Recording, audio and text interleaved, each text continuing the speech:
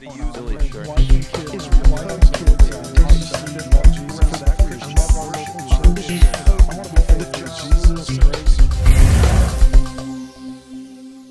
No one would require Christian foster care and adoption services, for example, to place children in same-sex headed households in violation of their religious conscience. No one, they said, would require religiously affiliated schools and social services providers to treat same-sex partners as spouses or impose penalties or disabilities on them for their dissent. No one would be fined or fired from his or her job or suffer employment discrimination for voicing support for conjugal marriage or criticizing same-sex sexual conduct and relationships. No business owner would be required to provide services for same-sex ceremonies that were contrary to his or her moral beliefs, or punished if he or she declined to participate in such services. And no one, we were told, was proposing to recognize polyamorous partnerships or relationships or normalize so-called open marriages, nor would the redefinition of marriage or the expansion of marriage, as they preferred to say, undermine the norms of sexual exclusivity and monogamy and permanence in theory or in practice. Well, my very dear friends, that was then. This is now. I must say, though, that I still can't fathom why anybody believed any of it, even then. The whole argument was, and is, that the idea of marriage as the union of husband and wife lacks a rational basis and amounts to nothing more than bigotry, reflecting animus against a certain group of people.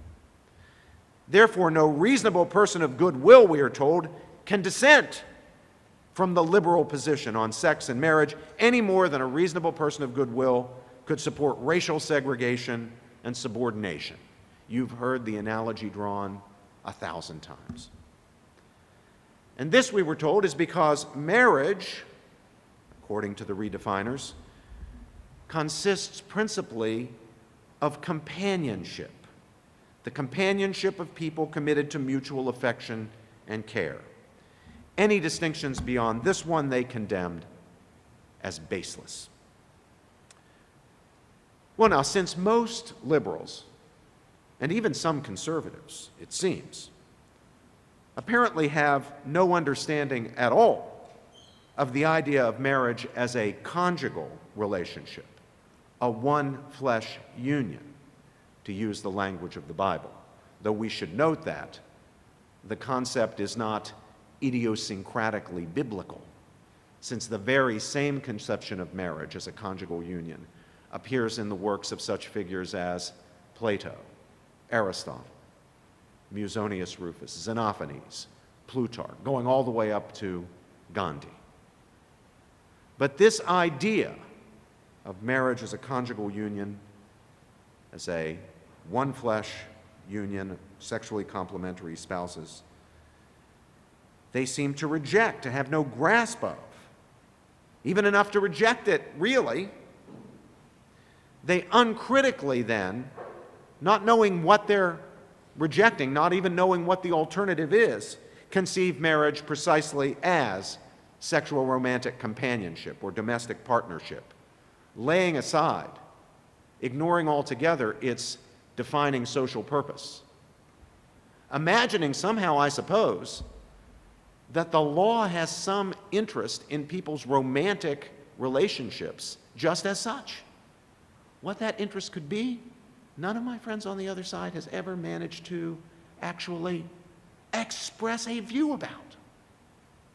And yet we are told marriage must be expanded, or in truth redefined, or perhaps in greater truth abolished and replaced with a conception of, quote, marriage, unquote, as sexual romantic companionship or domestic partnership, because they can't fathom how any reasonable person of goodwill could understand it in any other way.